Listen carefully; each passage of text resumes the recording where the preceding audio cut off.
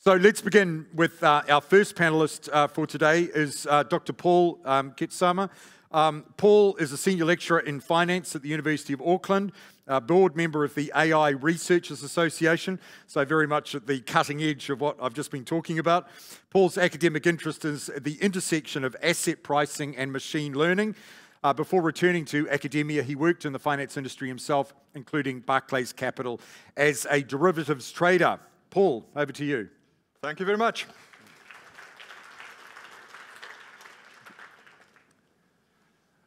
Right, first, thank you everybody for giving me the opportunity to share some of my thoughts. I'll leave it to you as to whether those were interesting or not. But I think when it comes to ChatGPT, this is a topic that I think is not going to leave any of you bored, right? This has been built as a revolutionary advance, and I think it is fair to say that while there's always been a little bit of hype around AI and machine learning, it kind of goes with the territory.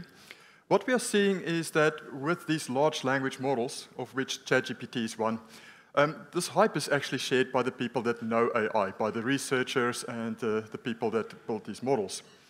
So, let's see. Right, so let's cover the basics. You can quickly read through all that. So here's what you need to know. ChatGPT is a large language model, and the way that these things are built is it is a predictive model that, given a sequence of tokens, and you can think of a token as roughly a word, given a sequence of words, or as we might call it a sentence, it predicts the next word. Now, obviously, if it can predict the next word, it can then feed on that sequence again and predict the next word and so on. And so, in a sense, it's not conceptually a difficult thing to understand. It just predicts the next word and the next word, and in that sense generates a lot of words. What is important, though, is that it's using a new kind of architecture known as the transformer. So again, a movie reference, as if Terminator isn't enough. The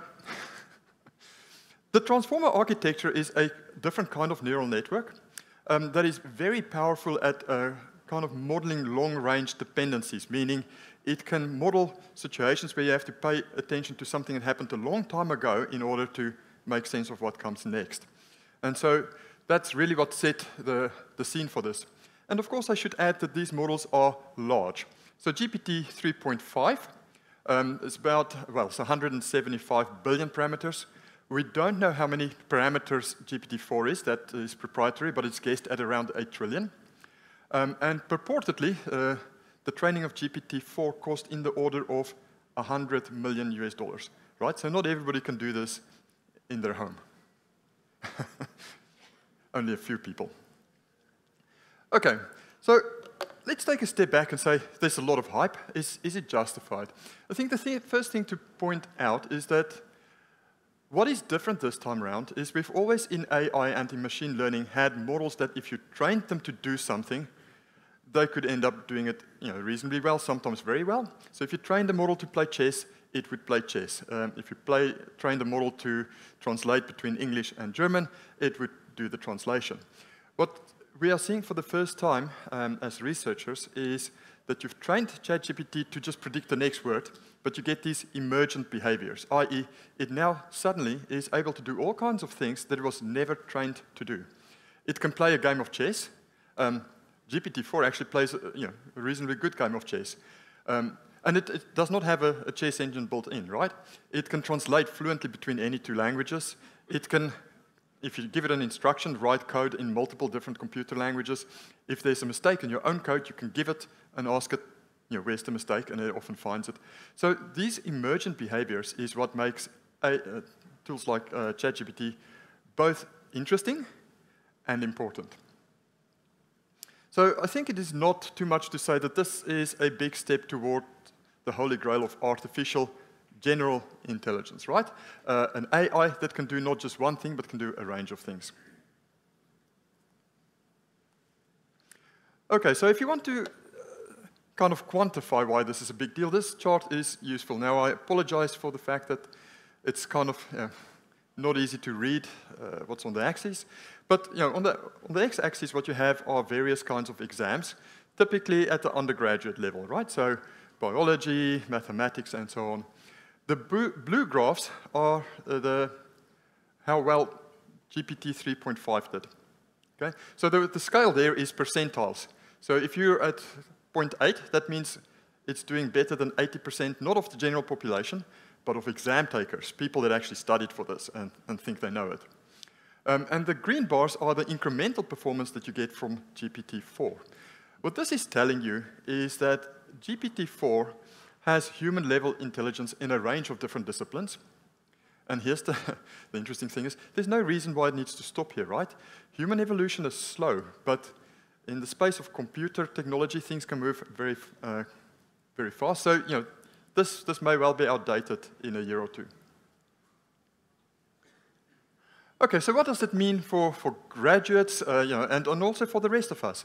I think this is going to be an impact on society similar to electricity, the computer, the internet. It really is one of those kinds of revolutions. And so one of the things we all need to do is engage with it. This is not something you just want to know that people are talking about it. You want to look into this yourself, become familiar with it, and be on the lookout for things that can help you. So, if you've not signed up for your favorite large language model, you might want to do that. If you've not thought about how you could use it to automate some of the work that you do, you might want to think about that. I should stress that this is not a silver bullet. There are still some weaknesses. One of the big ones is that these large language models are superb liars, which is to say that if they don't find the fact they were looking for, they'll make it up in a very convincing way.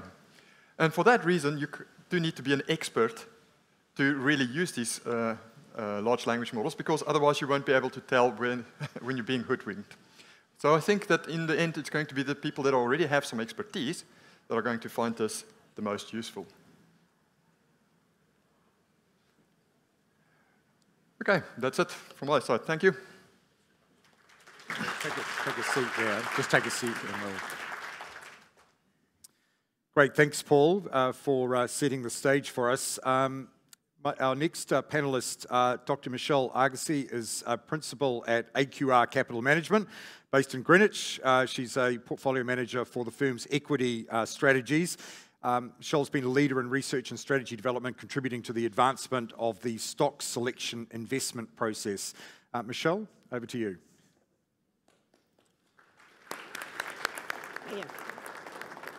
All right, hello. Thank you, everybody, and thank you for having me, especially for such an interesting topic. So I'm going to be talking about our views on big data and machine learning, and in finance specifically. The first thing that I want to get across here is it certainly feels as though big data and machine learning have exploded onto the scene. But in reality, these things have been around for a long time. Certainly, financial data has been ever expanding for decades, and not just in the amount of data, but the varied types of data that are out there. And machine learning itself, likewise, is built upon decades of work in computational statistics and computer science. Of course, the computer science part, quite important in terms of computational efficiency. These are, as Paul mentioned, involve sometimes very large language models with billions, hundreds of billions of parameters.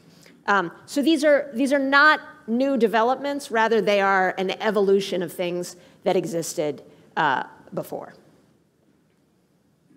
Now, machine learning has had massive, famous successes in a variety of areas. Things ranging from being able to identify pictures of cats to speech recognition, maybe with some varying degrees of success. I certainly find myself sometimes screaming at automated phone systems that are failing to understand me. But it is quite impressive what has been accomplished. So, pictures of cats, identifying pictures of cats, speech recognition, applications in autonomous driving, all the way back more than 25 years ago. IBM's Deep Blue computer team built AI technology that beat the world-class chess champion Kasparov, and you can see how despondent he looks in that bottom middle picture. So there are plenty of quite varied examples where machine learning has been famously successful. But these all have something in common that is very different from finance, which is that they are truly big data in the sense that you can generate more outcomes as you wish. You can take more pictures of cats than humans and ask an AI trained computer to determine what those pictures are of. You can talk more to speech recognition technology and tell it whether it's doing well or doing poorly in order to hone its abilities. You can drive more or in an autonomous car, or you can play more chess. These are not things that we can do in finance. In finance, there is plenty of data, and oftentimes we think about the data in finance as being big, but really what's big are the number of potential predictors. In machine learning, what matters when you ask the question of do I have big data is do I have a large number of outcomes? And for that, it very much matters what context you're talking about. You know, if you're talking about high-frequency trading over a multi-decade period, you have a lot of outcomes. But if you're talking about investment strategies that look over the horizon of months to a year, over a 20-year or 40-year period, you don't have a lot of data. That's a smaller data setting compared to identifying pictures of cats or beating world-class chess champions. So does that mean that all is lost and that big data and machine learning are not useful, not applicable in finance? Well, no, not at all. It's just that one has to be aware of the limitations. And the limitations are not just that the data is comparatively small. The limitation is not just that there is a lower signal-to-noise ratio in the sense that markets tend to be efficient. It's not easy to beat the market. The limitations also involve the fact that in finance, we're dealing with non-stationary processes where the conditions and the characteristics change over time, and that makes things all the more difficult. And then, of course, there's the fact that there's lots of competition that increases as time goes on. So how is it that you can still use machine learning appropriately in a finance context where you have smaller data? Well, you need to think about where you are on this spectrum. So, you know, there's a spectrum between having no data, and certainly finance is not even investment strategies over a month to year-long horizon. They're not all the way to that extreme of having no data. And then on the other extreme, there's having infinite data. So let me sort of motivate for you what things become important, what things are effective at the extremes of this spectrum, and you get a sense for how you can strike a balance and effectively use machine learning in the context of finance. So when you have infinite data, you have the luxury of learning entirely about relationships in a purely data-driven way, in a way where you have not imposed any structure on the models. You allow the machine learning to infer those relationships and that structure purely from the data. And there is therefore no need for judgment or theory to enter into the picture. In contrast, if you have no data, then theory and judgment become very important in the sense that they're sort of substitutes for data, if you will.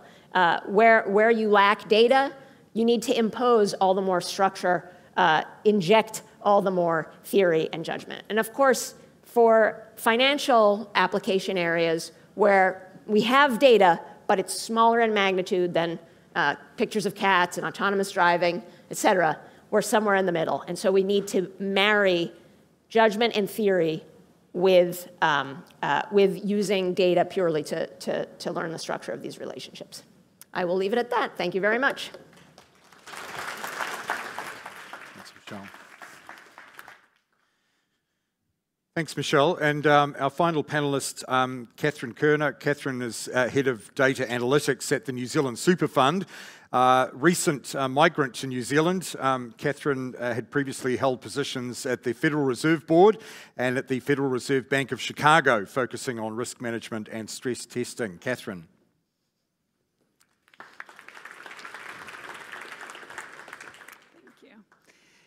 So I'm just going to do a quick level set for everyone.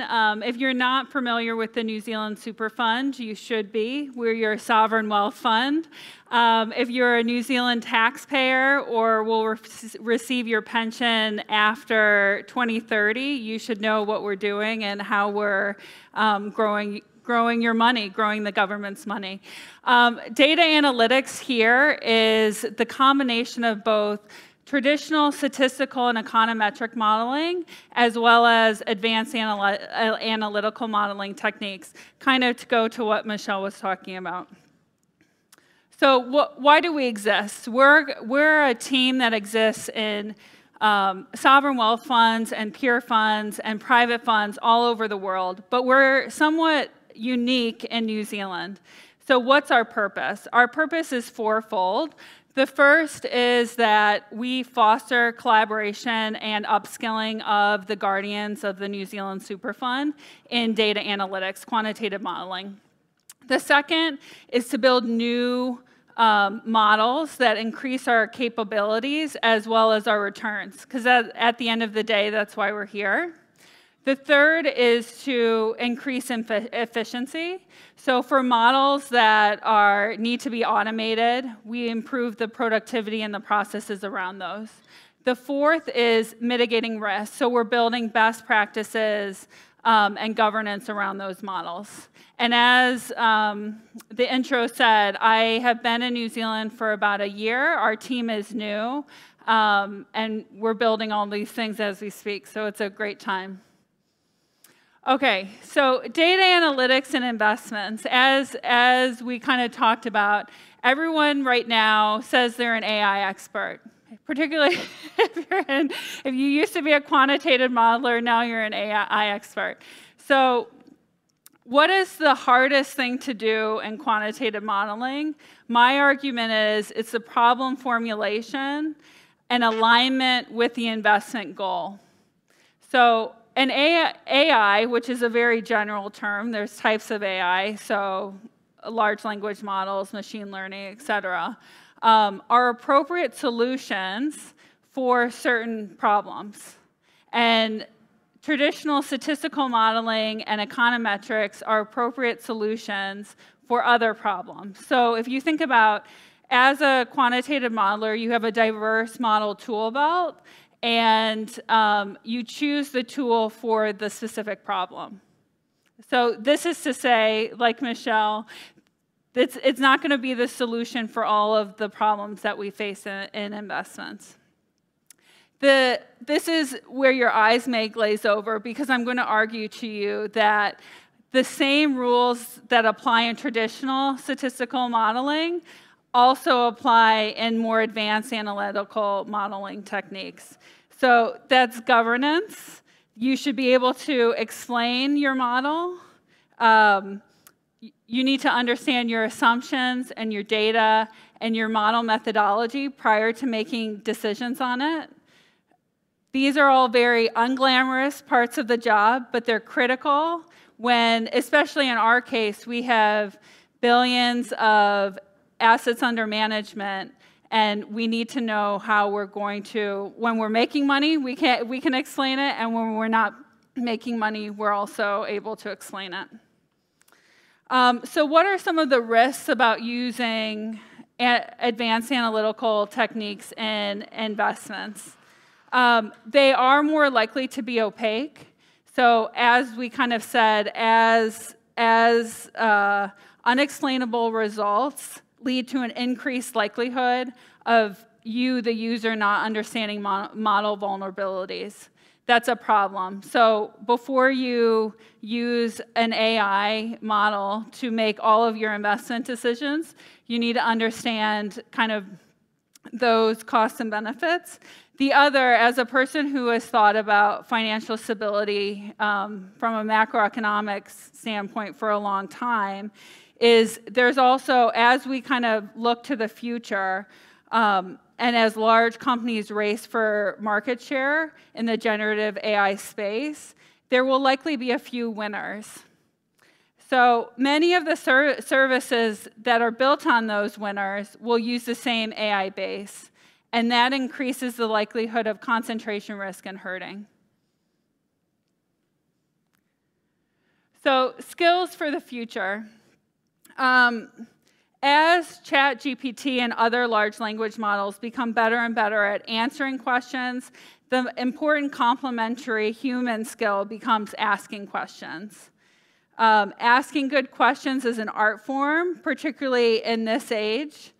In addition to what Paul said, skepticism is very important. If you just blindly put in a question into ChatGPT and you don't understand the background of the question you're asking, I would not trade on that. The third kind of most important, I think, is adaptability, flexibility, that hustle. Change is happening, and you need to keep up.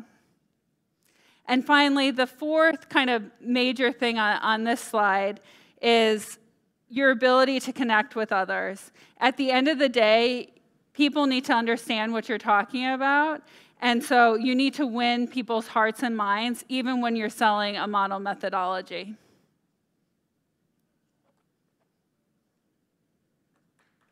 Thank you.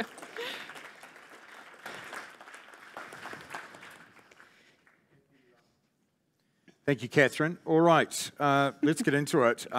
Paul, a big question, because it's obviously the topic du jour at the moment. Everyone's asking, is it going to be possible to regulate and control AI? Is it even going to be possible to do that? I think it's essential that we try. This is a very powerful technology, and it's only going to become more powerful. And I think it would be reckless to say, well, let's just see where it goes and hope for the best. That is not a sensible way to handle risk. And I'm looking at the way people have been talking about this, the engagement that we're getting, I think we are getting to a place where even senior policymakers realize that this is not something that can be just ignored or be left to existing regulators. We need to have a discussion as a society as to the kind of future that we want to live in, together with these AIs that are coming, and make sure that we are on that track and not ending up in some other place where we'd rather not be. What about the evolution? This is, ChatGPT, it's extraordinary. ChatGPT is only a bit over 6 months old, and we're already talking about it like the technology's been around for years. Do you want to put on your future gazing lens of just how quickly? This is going to be exponential advances from here, do you think, or do you think it'll go in steps? I think what you're seeing is kind of incremental steps over short horizons. So what I have seen just monitoring the space and kind of engaging with the literature is this field is blooming. There's all kinds of people trying out new things, and it's happening quite a bit faster than normally in science. Science doesn't always move very quickly. And so what you're finding is you have these kind of 2 or 3% growth per every 2 or 3 months. But of course, if you take that over a long period of time, that becomes an exponential growth. And in addition to that, you're going to have the occasional breakthrough. And I think large language models like ChatGPT was a genuine breakthrough in AI. And there might be more of those coming down the track. So I think we do need to plan for a world that could be very different, not in a year's time, but in 10 years' time. I was reading chefs, it's even producing recipes that chefs are just amazed at how well thought they are. What it can do is just quite extraordinary, really, isn't it? Yeah, so Andrea, a lot of people were very impressed by this, and not only the general public that don't necessarily know the innards of it, but also leading figures in AI did not necessarily expect to see this. Yeah. And one way of explaining this that I found useful to think about it is you can think of the challenge when you train an LLM is that it's trying to condense all of human knowledge, as scraped from the web, Wikipedia, Twitter, if you call that knowledge, and all the books, trying to condense that into a very small set of data, essentially parameters. And it seems that the way in which it achieves that compression is by actually forming a model of how the world works. And that's why you can ask it questions and get the kind of answers that you would expect would only be possible from somebody that understands the way the world works. Yeah. So in the future, we'll be able to sit there and chat to it at night about some topic. I think you can do that now. Yeah, and it'll just keep talking to you and keep feeding information as it's relevant to you. I've personally found in the work that I do that if I run into a problem, it used to be you asked a colleague and you asked Google, and now you can ask ChatGPT. And I think they're all complementary. Obviously, if you search on a search engine, you get all kinds of stuff, right? If you ask a colleague, if they're knowledgeable enough, you might get something more targeted. What large language models gives you is kind of that in-between. Imagine a colleague that is extremely well-read, but perhaps doesn't have that kind of full human ability to reason through intricate problems. Yep. I think that's already very valuable. Michele, how do you see this affecting the profession? Sure. Sort of as an extension of what I was talking about, I think that it can enhance the tools that we have, but it's not going to replace human beings. For the reason that we are working in a smaller data context, you're going to need to think about ways of shaping the approach. You don't have the benefit of being able to fit 138 billion parameters, so you need to decide what are you going to spend the data on, which parameters are you going to spend your more precious data on, because you don't have as much data as in these larger, big data contexts. What are you going to spend the data on to fit? So, for example, in the context of textual processing, that might mean that you impose a size of a vocabulary that you're going to build, rather than allowing machine learning to determine the size of the vocabulary. In the context of building a model for future relative expected returns, that might be imposing a factor structure that you feel fairly confident exists, as opposed to entirely allowing AI to learn what structure exists. So I think it will be an enhancement of tools that is not night and day different from the tools that we have currently, but human beings and judgment and theory will still be important. Kathryn, feel free to jump in on that, but also how's the SuperFund dealing with the AI ChatGPT revolution? Well, in the short term, we view it as a productivity boost that we would like to take advantage of. In the longer term, as we financial markets are incredibly interesting. They're so dynamic and they move so quickly, and you never get bored working in them, right? So what we think about in the near term will be different from what we think about in the medium to long term, and that's understanding what's happening in the markets, both at as you may know, our portfolio is very broad. We do direct investing like private equity and venture capital, but also invest in funds, and also have dynamic asset allocation, which is our strategic tilting team. So there's a lot going on that we're focused on, and each of those teams and focuses will have different uses of the data and techniques that are available. Paul, a question for you from the audience. You talked about how AI will just make things up if it can't find the answer to something. How does it do that? Presumably not malicious. So the technical term for this is a hallucination. And what we can think of as happening here is, remember, it is at heart a predictive model. It is trying to predict plausible text that is as similar to things it's seen during training as can be.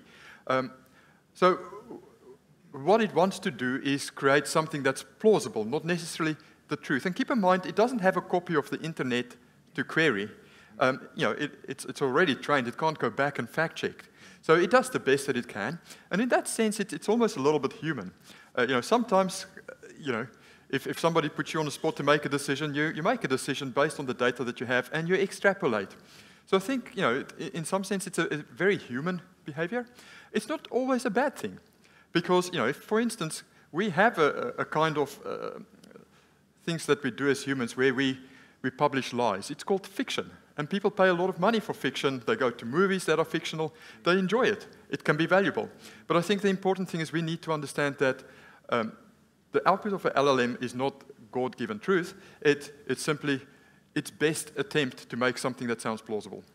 A bit like a know-it-all that's got to have an answer for everything. That's exactly right. Like some of the people we know.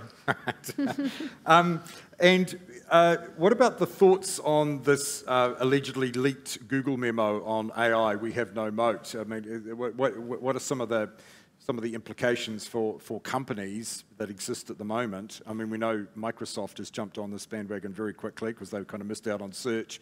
They're determined not to happen again.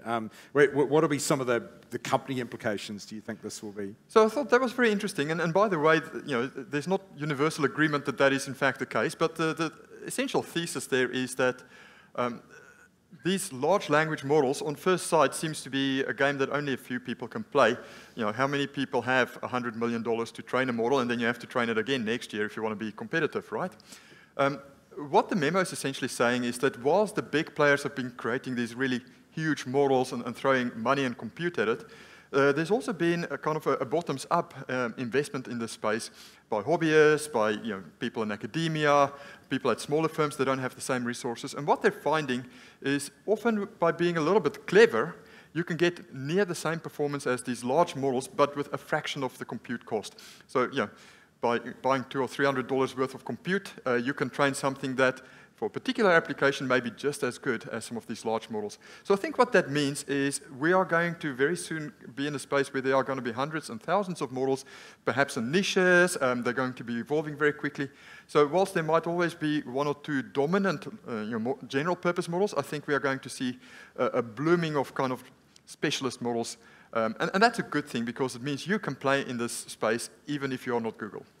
Michele, thoughts on the disruptive impacts of companies that are going to be particularly, perhaps disintermediated as a result of all of this? That how's this going to? Will this level the playing field, or is it going to fundamentally change the playing field?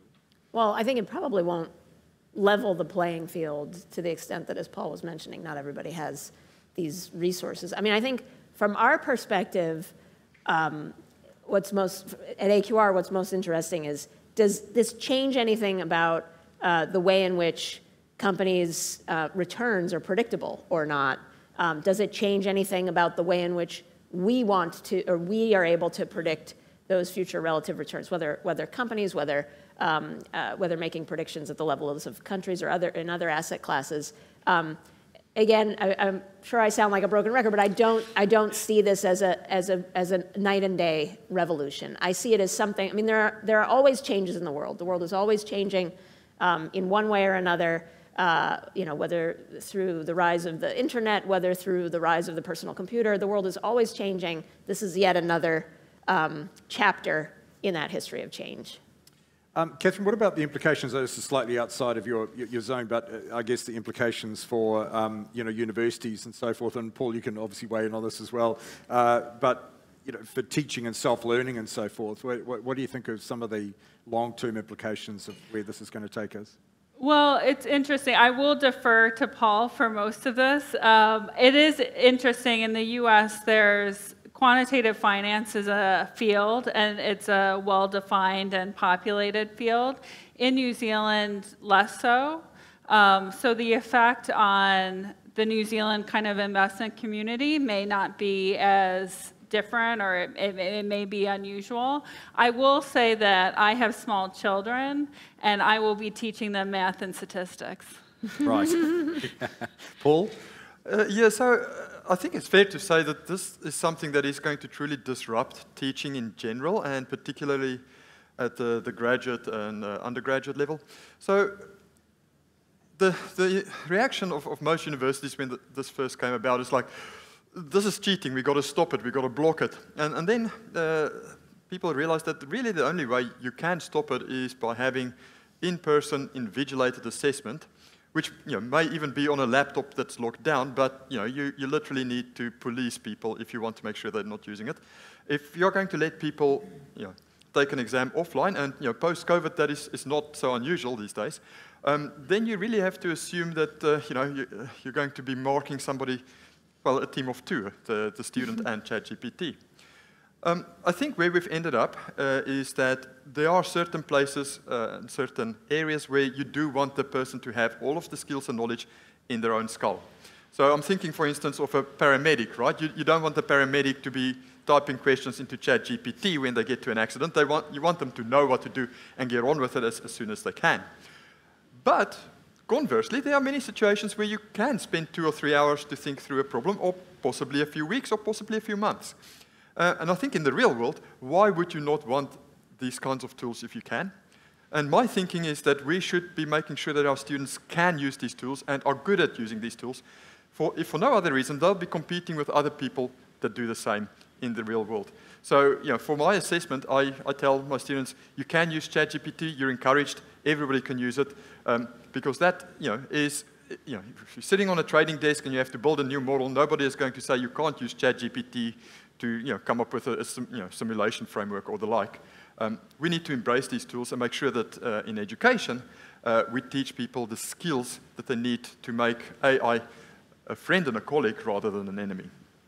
Kathryn, Michele, you in your presentations both alluded to sort of skills of the future, and as data analytics becomes increasingly important in finance, you mentioned some of those specific skills, but anything else that you think is going to be moving, or which of those skills would you be really honing in on at the moment? Sure. I mean, I think, as I was mentioning, I think judgment, I was at another conference recently that had some similar topics, and someone referred to ChatGPT type technology as infinite interns, which is apt, right? It only has as much knowledge and insight as the information that it was trained on. And certainly it's able to sift through a lot of information. But, you're not necessarily going to turn the keys over to a team of interns to run a strategy or have deep insight on a topic. And so I think really the skills related to how to marry new tools with insight, with judgment, I think that's going to be essential. And that's not an easy skill. Yep. Knowing where to spend the data versus what structure to impose. These are not easy things. They come with experience. So if I've ever given you career advice, this is going to sound familiar, but each individual should think about their competitive advantage. Going back to, are you a natural storyteller or are you a numbers person? I think the unicorns are the people who can combine both of those things. Those are the very rare people. But just for either people who are starting out or looking to make a move, what is your competitive advantage? And then focusing on developing that. Because I don't think that while these will be tools that are kind of a productivity boost and will be used, the market will be level. Everyone will have access to them, right? So if everyone has access to them, what is special about you that you can contribute to your career? Because ultimately, we all own our own careers. Right, and maybe if I could interject, sure, yeah. There's definitely a difference between using these tools in your personal life where there's maybe no intellectual property that you have to be concerned about versus using these tools, and I know you're saying the same thing, using these tools in more of a professional setting where maybe there is intellectual property that you want to guard. Certainly some of these companies have offered solutions where you can pay to have something that sits on your side of the firewall where you maybe can train it on the domain knowledge that's relevant for your field or your company. But not every company, not every person is going to have those resources in order to pay for those solutions, number one. And number two, at AQR, we don't use ChatGPT. We've developed some technologies that are of a similar flavor, including large language models, but not every organization is going to have those resources. And I also should say the bar is lower for what we're trying to do in terms of textual processing and trying to extract sentiment than something that both has to understand the sentiment of a question and generate text. So I don't mean to give the impression that we've got a competitor for ChatGPT under wraps that we're going to unleash next week. Because ultimately, if companies can develop technology, that's clearly going to be the black box secret advantage if you can find those sort of opportunities. But Michele actually raises a really good point. What are large language models good at? One of the things is sentiment analysis. Are they good at, so far, predicting what the market is going to be tomorrow? No, they're not. And why is that? Going back to kind of Michele's presentation, market data is really noisy, and sentiment is only a piece of it. On that point, Paul, so at the moment, as I understand it, I've only sort of limited usage of ChatGPT, like probably most people in this room, but it's at the moment it's rather proactive. So I'm asking it questions and I'm developing things. What about the fact that it's going to start sending messages to me saying you need to be thinking about this in the market, and I'm detecting this change in sentiment and that sort of thing. So I'm getting this proactive stuff that it's actually, thinking that next level human proactiveness. Is that coming? Well, Andrew, that might already be happening, right? And you wouldn't know. If you are getting market newsletters from different sources, are you really sure that those are human authored? You can't be sure of that these days. A lot of what you see on Twitter, and increasingly a lot of what's going to be on the internet, is going to be machine generated because it is reasonably good quality. You really need to sit down and pay attention to write as well as ChatGPT does, and it's cheap, which means that it's going to be flooding the information space. In terms of it being reactive, well, that's a choice that you make. You're saying, you are my servant, I'll talk to you when I feel like it, and then you'll answer.